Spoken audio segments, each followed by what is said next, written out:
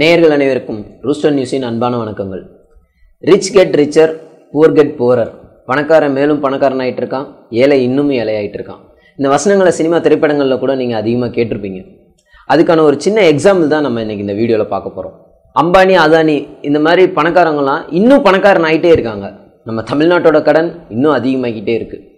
இன்றைக்கி சூழ்நிலையில் இன்றைக்கி தேதிக்கு நம்ம தமிழ்நாட்டோட கடன் 3,15,000 கோடி.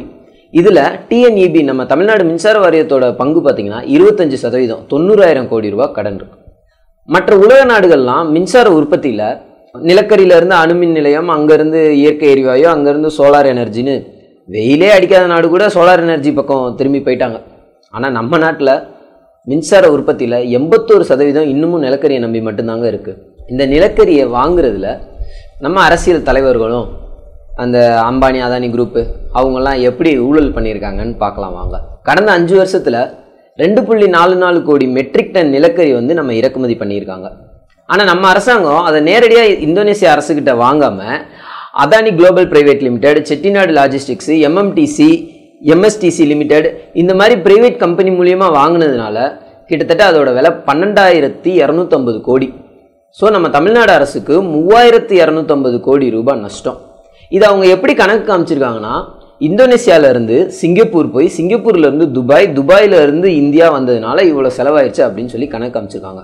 நம்ம directorate of revenue intelligence department DRI இதை கண்டுபிடிச்சி இந்த மாதிரி நிலக்கரியை சிங்கப்பூர், துபாய் மூலமாக கொண்டு வந்ததுனால கிட்டத்தட்ட 50% கவர்மெண்ட்டுக்கு நஷ்டம்னு சொல்லி அவங்கக்கிட்ட கேள்வி கேட்டிருக்காங்க.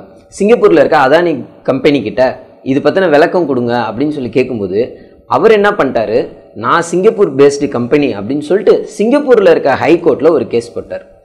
என்னோட கம்பெனி சிங்கப்பூர் பேஸ்டு கம்பெனி, நான் யாருக்கு எவ்வளோ ஏற்றுமதி பண்ணுறேன்ற விவரத்தை இந்திய அரசாங்கத்துக்கு தெரிவிக்கணுன்ற அவசியம் இல்லை அப்படின்னு சொல்லி அந்த கேஸ் போட்டுக்கிட்டாருங்க.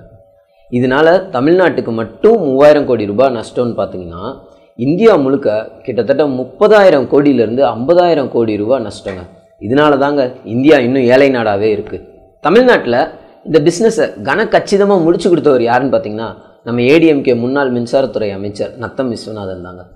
சரி, ஓகே, உங்களுக்கு ஒரு டவுட் வரலாம், அவங்க ஊழல் பண்ணுறாங்க, இவங்க சம்பாதிக்கிறாங்க, இதனால எனக்கு என்ன பிரச்சனை அப்படின்னு சொல்லி. நல்லா தெளிவாக கேட்டுக்கோங்க. இப்போ நீங்கள் இந்த வீடியோ உங்கள் மொபைலில் பார்த்துட்டு இருந்தீங்கன்னா உங்கள் மொபைலுக்கு சார்ஜ் போடுவீங்க. உங்கள் மொபைலுக்கு சார்ஜ் போட ரூம்குள்ளே போனீங்கன்னா ஃபேன் போடுவீங்க, லைட் போடுவீங்க, அது போக ஏசி யூஸ் பண்ணுவீங்க. இது மாதிரி நீங்கள் வீட்டில் யூஸ் பண்ணுற எல்லாத்துக்கும் கரண்ட்டு பில் கட்டுறீங்க.